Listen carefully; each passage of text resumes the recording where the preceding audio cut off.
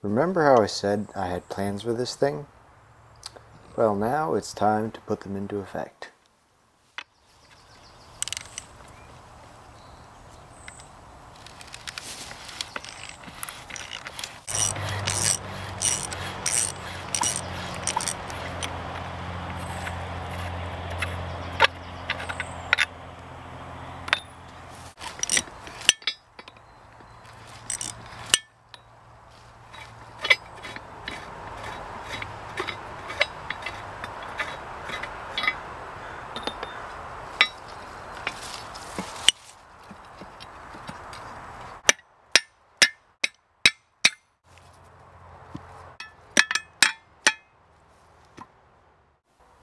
So this is a Vulcan anvil, which is cast iron base with a steel top, a steel face. It weighs 150 pounds.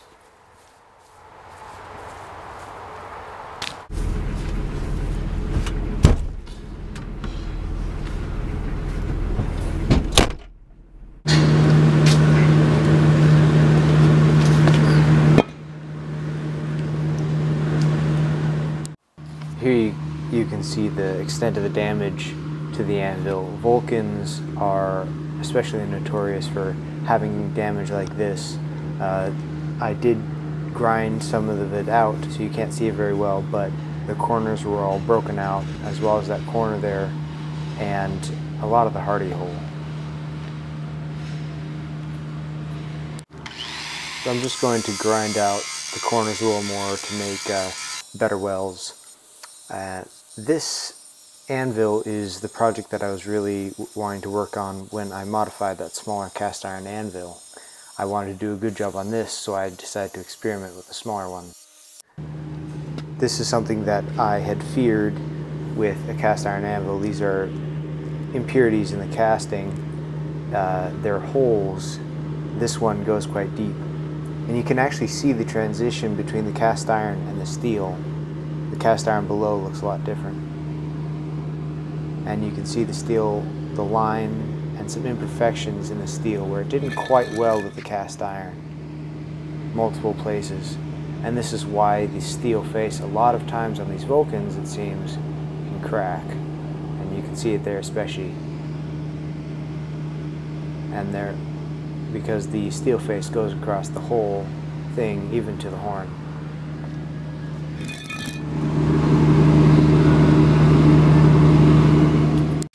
You can see the sparks here are high carbon sparks, or at least you may be able to see that on video. But with Vulcans, the way that they're made, the whole steel top from the heel to the tip of the horn was all steel. And that was set in a form where the cast iron was poured on top of it, and they tried to bind it. They were trying to copy Fisher, who did it a lot better. I paused on this part because this is clearly showing what cast iron sparks look like. They look like this. And these are the sparks that were on the smaller anvil. A lot of people were thinking that it wasn't actually cast iron.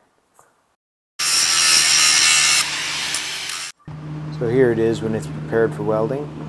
I have drilled some holes in it to provide greater penetration. There as well, so I can make a new corner to the heel.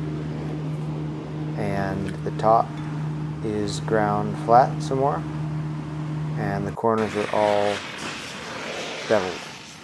Here I am preheating it, and I'm going to preheat it to around 250-300 degrees, hotter in some places. It's not a perfect preheat, but it worked.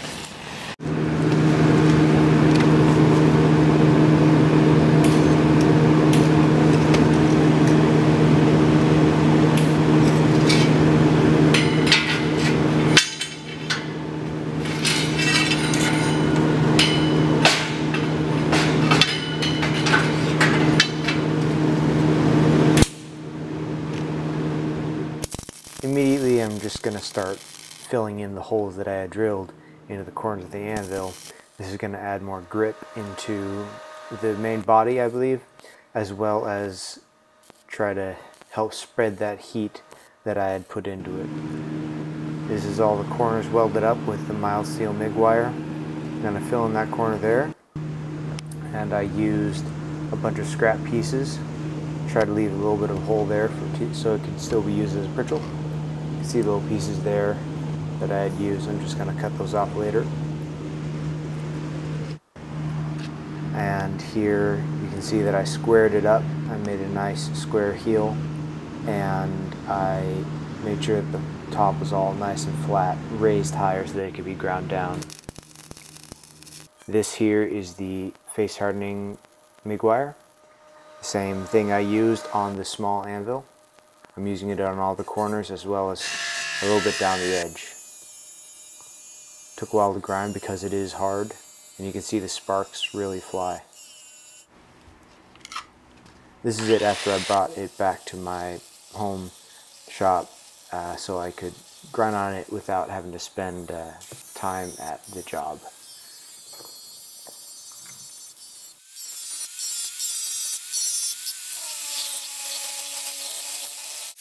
I switched over to a flat sanding disc to smooth out some of the edges and give a nicer finish so it didn't have all of the harsh grinding marks from the hard disc.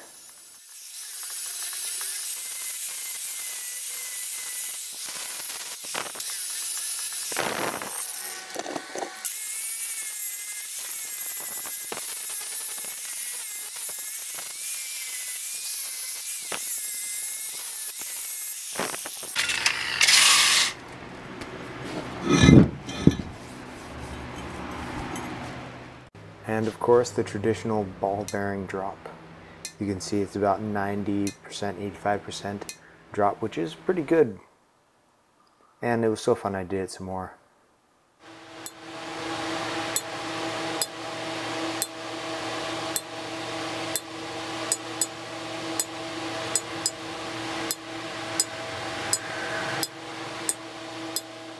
Maybe too much. Here is the hammer test for rebound. It's comparable to all the other anvils I have. Not quite as good as my Fisher anvil, but it's still quite good. And I'm hammering on the corners there just to improve the durability. And here I switched over to the ball side, and it doesn't really leave marks at all, which is good considering that the middle is still the original steel. This is it several months later. I finally got a carbide Dremel bit so I can clean up that hardy hole, and you can quite clearly see where I used the hard facing wire instead it all resisted rust.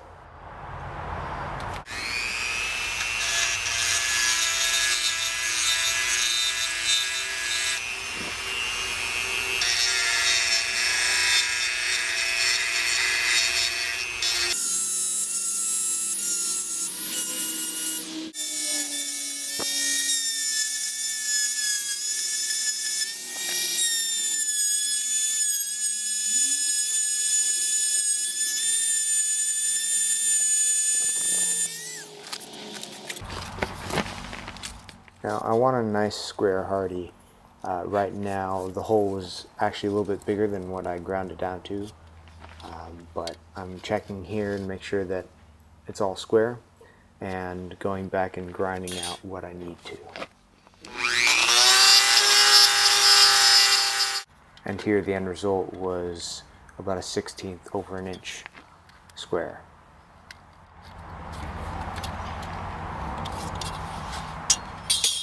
Now because this thing was allowed to rust and I didn't fully polish it to begin with, I'm going to use this rotating sander, the palm sander here, starting out at 80 grit and moving it up to 220 grit, which I unfortunately didn't show, but there's 120, and polishing it up as good as I could with that palm sander.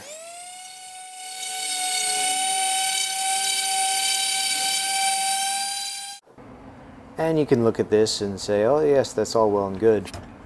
You repaired the corners, it looks nice, it's all nice and shiny, but the real question remains, can you forge on it? Yes, you can. And with good results. I forged on it until the steel was quite cool, which is not what you're supposed to do, because it's harder to work and it's harder on the anvil, but the anvil held up beautifully. I'm very happy with the results, and just goes to prove that you can do this. You can repair a cast iron anvil with a steel face using regular MIG wire and hard face rod. So I hope you all enjoyed watching this. It was a lot of fun to make, a lot of fun to repair something that was so extensively damaged, and I think I made a usable tool that someone can use for many, many years. So feel free to subscribe, watch more of my videos. I greatly appreciate all the comments you guys give, and I will see you guys later.